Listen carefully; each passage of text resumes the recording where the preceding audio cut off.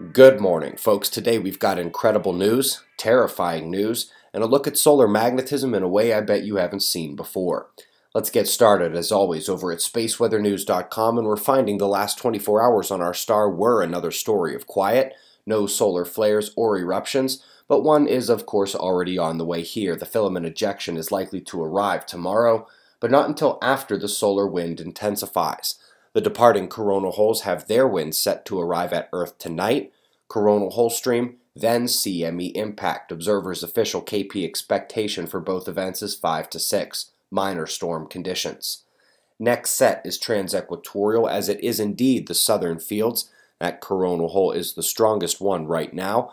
And the IMF could connect to Earth as early as tomorrow and for certain through the weekend and into next week. Let's jump down now to the U.S. February climate report. Pretty good mix of hot and cold regions. The full map page is in your links below the video. Up next, how well do we know Orion? Specifically, as we come to the belt, the part that would be too long and is hanging down, to where the oddly human-looking formation is seen. Turns out these gases and dust are hiding filaments of super cold material inside of them. 55 filaments identified, hidden by the cocoon. Speaking of hiding things beneath the surface, Jupiter's jet streams are revealing themselves and revealing what is beneath them. They are more penetrating than those we see here on Earth, but do so going down to a layer that acts actually rigid, rotating only with the planet. They also got an amazing snapshot of the supervortex at Jupiter's North Pole and the 8 smaller sister systems surrounding it. Solar magnetism, more specifically the solar polar magnetic fields. Up top, we've got the north, south, and total. Below, it's just the total solar magnetism of both poles with area fill. Now notice what happened during the last reversal over on the right. That pattern broke in a way unmatched across the entire timeline.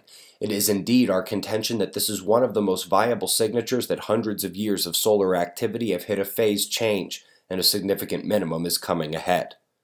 Up next, forget Mount St. Helens, forget Krakatoa, forget Vesuvius and Pinatubo. We're talking Tambora, Cerro Blanco, Rinjani, Taupo, VEI-7, volcanic eruption, something that would change the entire planet, from technology to air travel to air quality to the onset of the next ice age. In a moment, our fate would be sealed.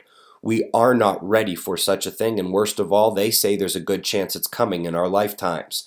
Given the fact that they don't even consider the exogenous forcing of cosmic rays on silica-rich magma under the changing Earth paradigm, I am concerned that they're absolutely right. How do you top that? Let's begin with a collaboration of scientists from SLAC, Fermi, and the University of Chicago. You've watched it take the world's best only about a week to fully realize the Cosmic Dawn 21-centimeter observations rule out every single dark matter explanation, except for those with slightly above quark mass, and include a small electric charge, which makes them electric particles, and not something foreign to the realm of matter. These are not the names you ignore in terms of research, and for the exotic, non-electrified particle, it is over. So let's find someone who thinks like we do, taking their moment to reconfirm that these results support her baryonic universe idea. Brilliant researcher out of Case Western, helping to light the only cosmological path forward. Threw a lot at you today, so we'll break it down more thoroughly in future episodes. We greatly appreciate your support. We've got your world of wind maps and shots of our star to close. We'll do this all again tomorrow, right here, but right now it's 4 a.m. in the new Valley of the Sun. Eyes open, no fear. Be safe, everyone.